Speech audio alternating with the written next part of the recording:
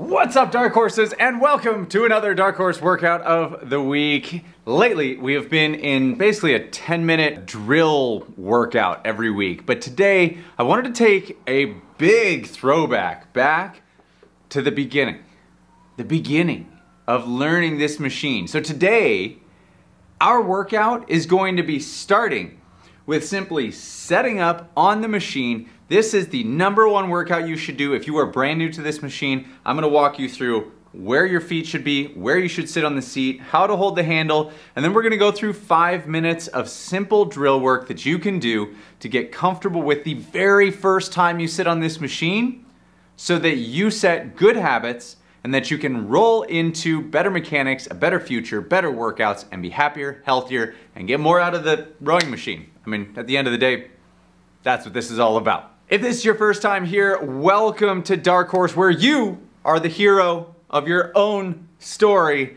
and we are simply the guide that helps you to get to where you would like to go. Meaning, you can set your own path and that you have the ability to control where you want to go, but you gotta put in the work yourself to get there, and we will help guide you every step of the way, and you can join in this amazing community. So with that being said, let's talk through how today's workout is going to go. This workout is going to take you from absolute never having sat on a machine to a confident first few strokes. And we're going to do this in 10 minutes or less on this machine. I'm actually going to set 10 minutes on my watch, and then we're going to get as much workout time in as possible after we've got the appropriate setup on the machine.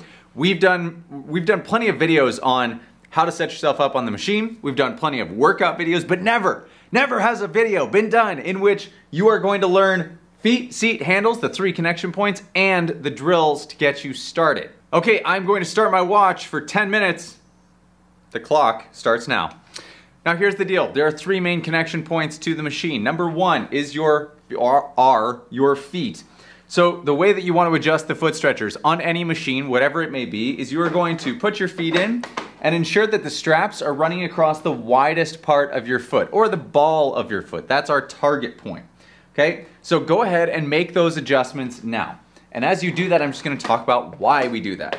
Primarily, it's because if our feet are too high, if my feet are really high, as I come into the catch, it's gonna create this big impingement in my hip, and it's gonna be very tough to get into a good position. The other reason being that as we drive, we wanna make sure that we can push through our entire foot, not just the toe, which often happens if the foot is too high. If the foot's too low, it's actually going to give us too much vertical drive, and we're not gonna be able to push as horizontally strong as we'd like to. So with that being said, let's get our feet into the machines.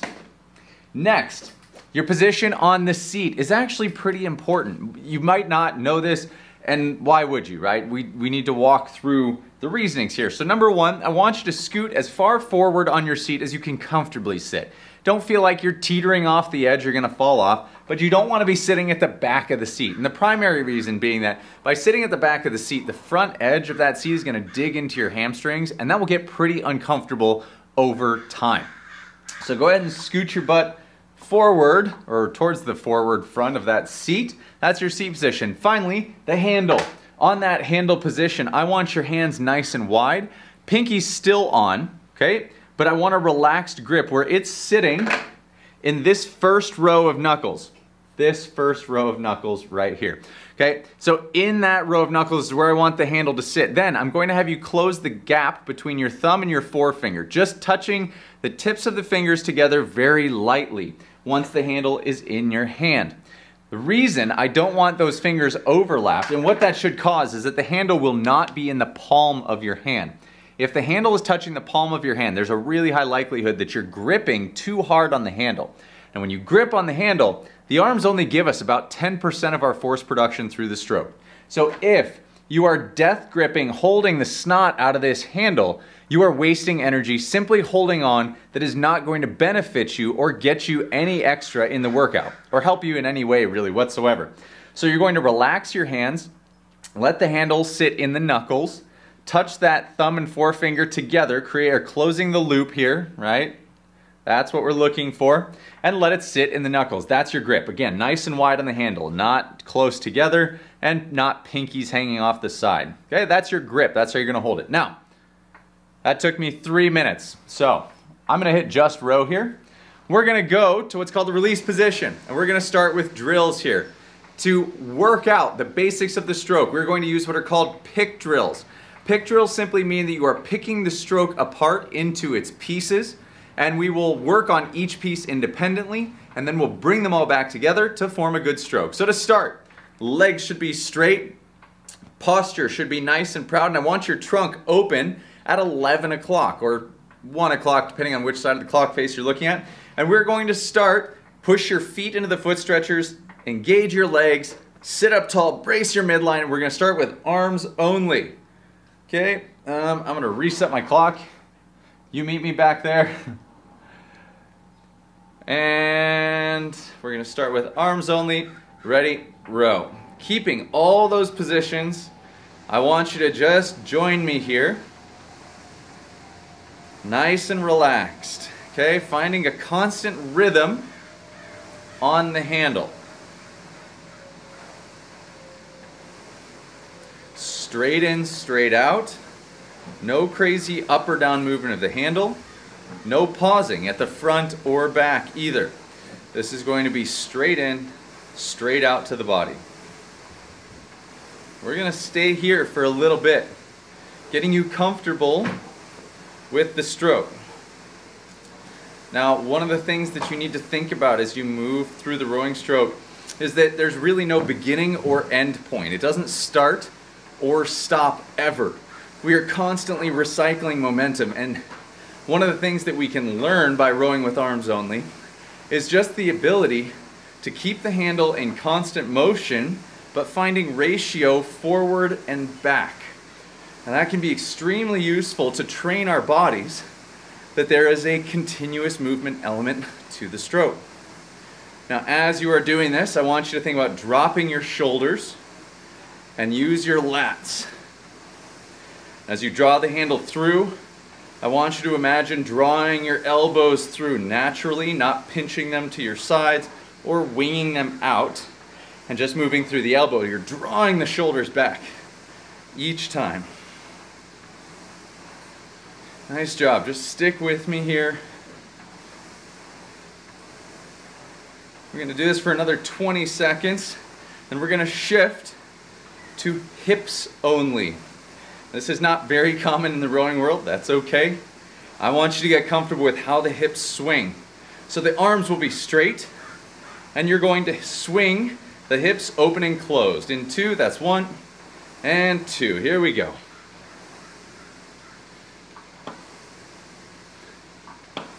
Keep that posture tall, but rock forward and back through the hips.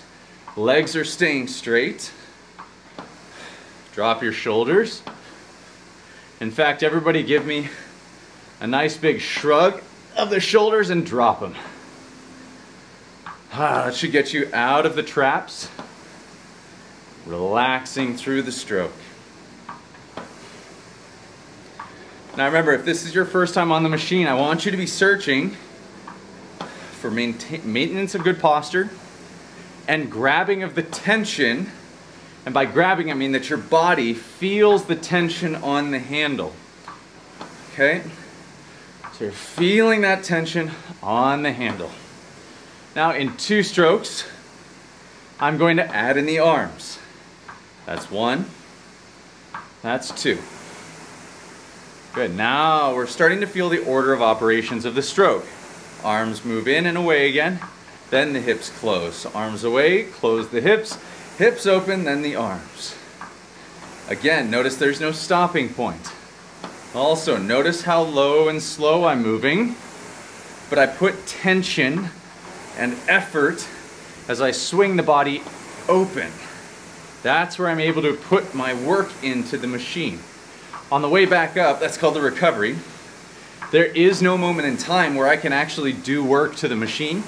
And so we call it the recovery because you actually recover during that time. So, arms move away, body closes. Make sure that you're maintaining posture. Swinging the hips from 11 to 1.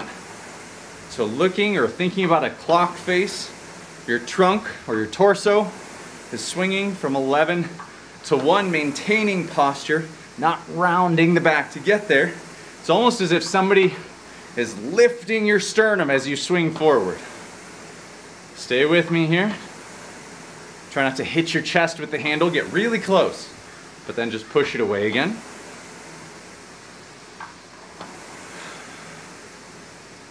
Think about your breathing for a moment here. Okay. Let's go ahead and slide up to the front of the stroke. Only have a minute and a half left. So come into this catch position with me. Body at a forward angle, heels down, knees to chest. Hang out here and we're gonna start with legs only. Ready? Go. I want you to feel your legs pushing into the machine. I want you to feel your core tight and braced as you push the machine away from you. Keep your hands relaxed, keep your shoulders down. In 2 strokes, now we're gonna add in the hip swing, but not the arms. This is 1 and 2. Good. That's 2.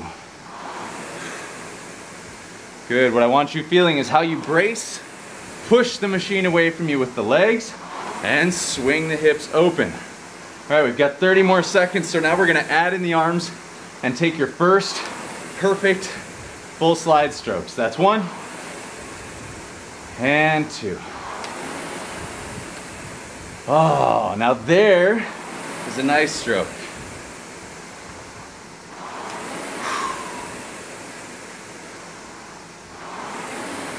Feel the legs push against the machine.